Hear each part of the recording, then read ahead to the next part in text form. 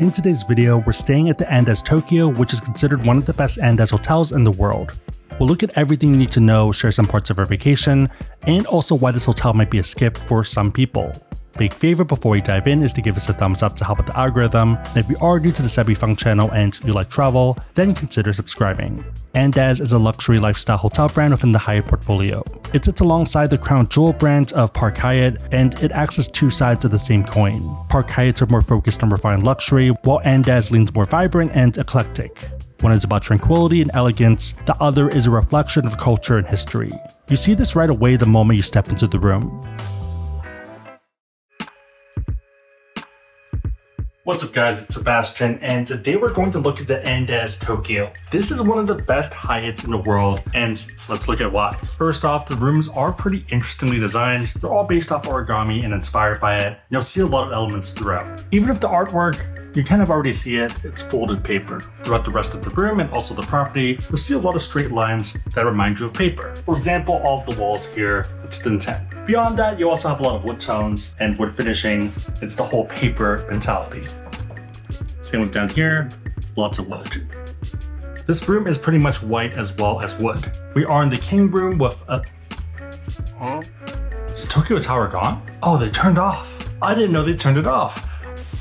We are in a king room with a Tokyo Tower view. They did turn it off though because it is near midnight. Or technically, I guess we're filming this at 12:15 a.m. We did try to get upgraded to the suite using a suite upgrade certificate, but it wasn't really possible because all the standard suites were sold out. They did have specialty suites, but that's not really an option. So even though we had Globalist, this was the only thing that was possible for our status. And over here, we have a TV, we have a bed over here, and also a lot of different remote control options for things like lights and also curtains. It is very analog. You just have them on and off, which I kind of like. I don't know, something about it I think is nice. As you can tell, we haven't tried out the bed yet, but I'll let future Sebby tell you how that goes. Over here is a gigantic couch. I can't really emphasize how big it is. I feel like you could actually lay two people like head to toe and they would fit. 4 subsections, and it's pretty sizable subsections. So 1, and maybe not 2 people, maybe like 1.5, but still pretty big. If you want to do some work, it can either be over here or there's another little chair below. Again, more wood tones. I'm not really sure why, but I'm a big fan of the light. Coming over here, we have a few more different sections. I'm actually going to show you this before showing you this cool free part. Going with the whole paper theme, you can see that this opens up instead of sliding, it folds. Kind of cool to me. This is the bathroom, kind of a walk-in bathroom situation. You have a sink over here, pretty standard for the most part. Bidet, it is automatic. All the items are from Aesop. I didn't even notice this originally, but there is a Dyson hairdryer, same one that Mandy uses at home. I do like that it's more subtle than yours at home. I think Mandy has a brighter color one. This is very sleek looking. Mine is just bright gray. It's brighter looking. This is like very space. This looks very technical. Like that's black. Yeah, it looks cool. Anyways, over here we have a ton of items that pretty much cover all your needs. There is a whole menu for things you can take and also request from them.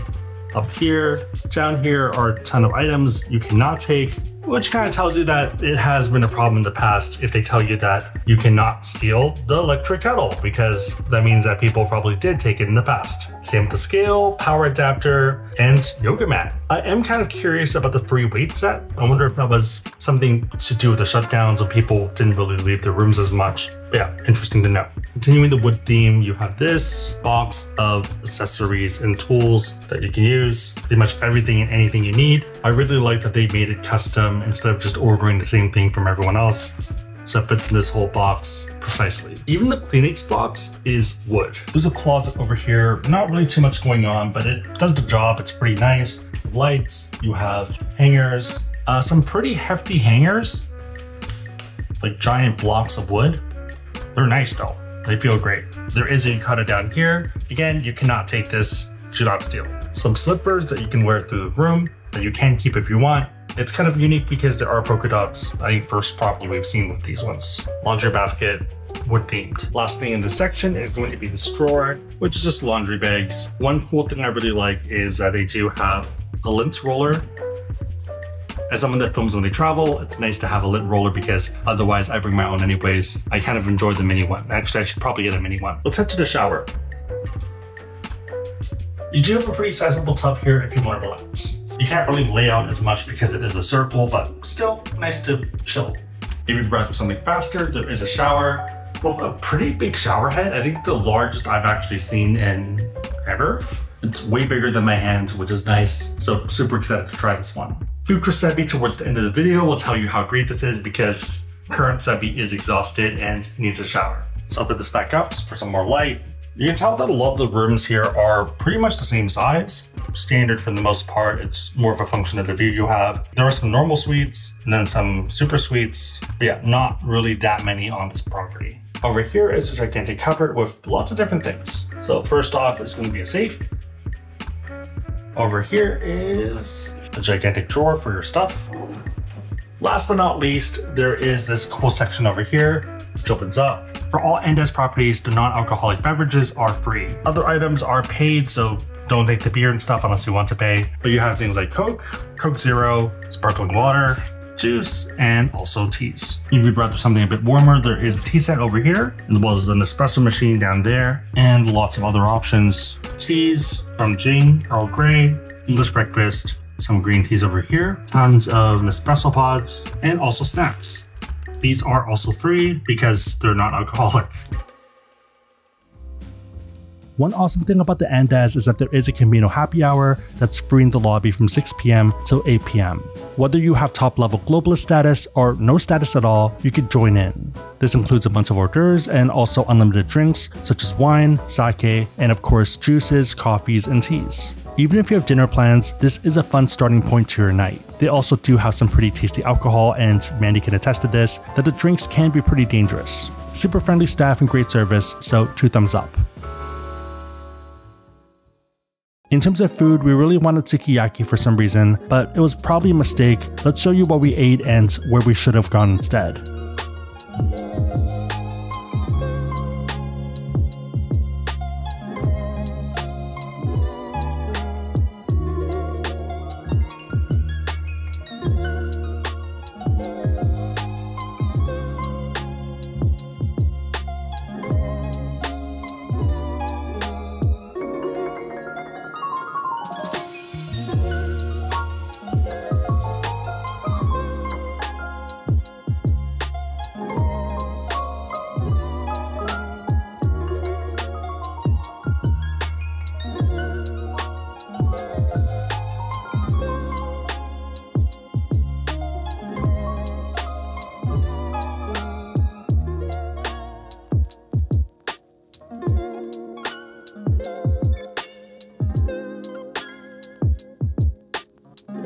So it was fine, but the main problem was the price, and there definitely are better options that are less geared towards tourists. Instead, I wish we went to Osakaya, which is renowned for their traditional approach to soba noodles and dates back to 1872. Definitely more of a cultural experience near Toronomon Hills. Speaking of which, let's quickly talk about the area. Toronomon Hills used to be a pretty nondescript business district. It basically lacked any defining characteristics or attractions compared to places like Roppongi Hills. Toronomon Hills Mori Tower officially opened June 2014 and has now positioned itself as a global business hub. There's 4 towers. Mori is the main skyscraper with office space, as well as the Andaz and also retail shops. There's also a separate business tower, residential tower, and the last one is Station Tower, which is probably the most photogenic and has a subway station, restaurants, grocery stores, and also Toronomon. If you go to the website, you'll see a Doraemon doppelganger called Toronomon who promises that he's just a tiger. He is a pretty cute guy though, and I ended up getting a figurine while Mandy got a shirt and a notebook. There also are multiple Toronomons throughout the station tower to take pictures with, and also a Toronomon store. Breakfast number 2, pretty excited to try some new things and also go back to some good staples. Ended up getting the sunny side up eggs because I just haven't had sunny side up eggs in a bit, and the eggs in Japan are always awesome. It's interesting because they do also offer soy sauce as part of the eggs. I think this is the first time I've ever had this. Let's give it a try. I guess I have had it as the onsen egg, but that feels different than this. Something about the eggs here, they're just amazing. I don't know if it's the process they have for raising the chickens or maybe the conditions they're in. or something in that process makes the eggs taste better. It kind of feels like the eggs in the US are bland, like there's not much flavor to them compared to the ones here. Mainly saying it's free-range chickens versus mass-produced, which might be the difference. I'm just gonna dip some of my croissant in it because it sounds good in my head. Obviously, it depends on you, but I would probably skip the Japanese breakfast. Felt it does a bit too much food and nothing really blew either of our minds. And I'd stick with some other items like either the French toast or the eggs. Heading over to the croissant. One of the better croissants I've had. They do bake everything in-house, which is also super cool. A lot of other places will just buy pre-made stuff and then kind of heat it up. Not the case here. Hash browns are also pretty good. This is another pastry. Apple turnover, tastes amazing. I feel like a lot of the pastries, they're really good at, which makes sense. I guess anything that requires a lot of technique. One of the favorites from yesterday is the Kira bowl. Got another pretty big one today.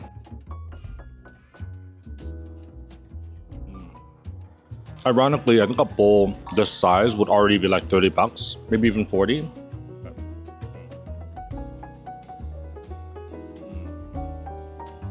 I ended up testing out some American items as well, if raw food isn't your thing in the morning. Sausage is fine, not really mind-blowing. I got bacon yesterday and I wasn't that impressed, but figured I'd give it a second shot because bacon's bacon. That's fine. I would not try this for the sake of trying it. It's not going to be different than what I normally have. Some fruit. Even if you're not a fruit person or a cantaloupe person, I would definitely try some just because it's so much sweeter here. Same thing with dragon fruit, even though it looks a bit weird if you've never had it before. It's pretty tasty. Eggs, seafood, fruit, pastries, all amazing. Tons of great options. Would I pay retail for this? Maybe. It's about 600 yen, so depending on currency exchange, between $40 to $60. I think I would consider it. I think it would have to be maybe like a one-time thing. I don't think I would do it for every day of a stay. But if I was super hungry that day and really wanted some items, this is a good pick. We did get it through status though, which is nice. One great thing about Andaz is that there are a lot of amenities. Most of these are going to be on the 37th floor. This includes a pretty nice gym with a lot of new equipment, and you can also work out with a great view. There also is a pretty nice pool if you want to get some laps in, or if you're like Mandy, walk around photogenically. If you need a break, there is a sizable hot tub, which is super relaxing. There also is a carbonated hot tub, which is known as a soda spa, and definitely an interesting experience if you are curious what a Mentos might feel like. There also is a back area to cool off if you want normal water without the expectation of doing laps with the main pool. The locker rooms also have a ton of features. There's some massage chairs, a hot sauna, steam room, and a cold plunge. Another big focus of the property is art. You see this with the room, but also with the elevators when you come up to the hotel. Two subtle ones that you might not even notice are gigantic walnut tables in the lounge that were treated by George Nakashima, who's a world-renowned woodmaker. Lots of details of the table that can only be appreciated if you're there. With the leftover wood, he ended up making the tree chair that's in the lobby and acts as a statement piece in the middle of the room. One thing that I missed until we were leaving was the artwork above the check-in area. Definitely a lot going on here. Heading towards the rooms, if you keep going past the elevators, there's also a bunch of additional artwork. Also a ton of cool event spaces, so there's a cooking room and a tasting room. We didn't do anything in here, but it definitely looks cool. For one of our last dinners, we went to Ginza for Omi Beef. This involves a 7-minute walk to the train station, and then a 10-minute ride, and then a 5-minute walk from there. Even though Tokyo is a city, sometimes it's hard to remember how big it is, and even the closest district might take you 20 to 30 minutes to get to. This was our first time having Omi beef, and let me tell you, it was delicious. So I didn't know until this trip, but Omi is one of 3 Wagyu beef brands in Japan. Kobe is known for exceptional marbling and melt-in-your-mouth texture. Matsusaka is more tender and rich flavor-wise. Omi is delicate with balanced marbling.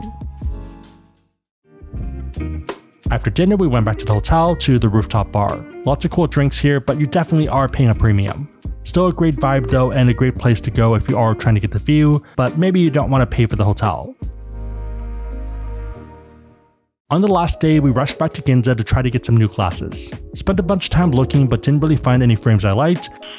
Nice. So instead, I found out that I could actually buy new lenses for my current frames. It is a lot cheaper and a great option if you have a new prescription, but you want to keep your current glasses.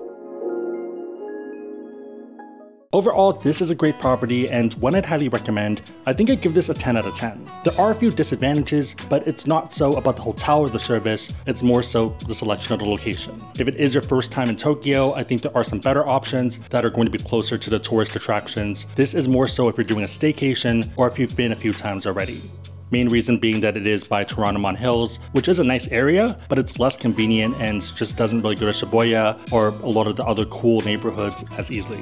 We are kind of close to Ginza, but you're still looking at about a 20-minute walk or about a 12 to 15-minute transit ride. Still though, this is a great property, amazing service, great hard products, and awesome room. Definitely one of the best Andaz hotels in the world. If you made it to this point, leave a red tower emoji in the comments down below, and I'll try to heart it and also respond. My question for you is, what are your thoughts on the property, and where do you typically stay when you visit Tokyo? Let me know and everyone else know in the comments down below. Big favor, thumbs up, consider subscribing, but otherwise, hope you liked it.